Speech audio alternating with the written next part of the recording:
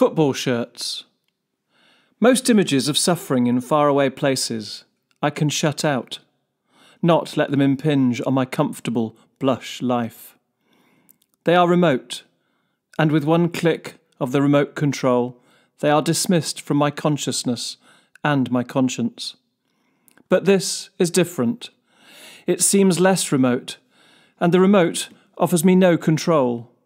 This hurts me, and then it hits me. Football shirts. These murder victims are wearing football shirts. It's the time of the World Cup. Football shirts symbolise peacetime rivalry, kicking a bag of air around a field. These men were kicked to the ground, laid out in shallow sandy graves, while fans play on Copacabana Beach in Brazil. These men waited for the referee's whistle. This has to be against all the rules. No whistle, no referee, no rules. You sit up to witness the death of your friends. Offside, you shout out in desperation, hoping someone will hear. But no one does. You don't see or hear the bullet that kills you. It happens too quickly, like a Ronaldo free kick. It's all very messy. These men are wearing football shirts. Not uniforms, but Man U.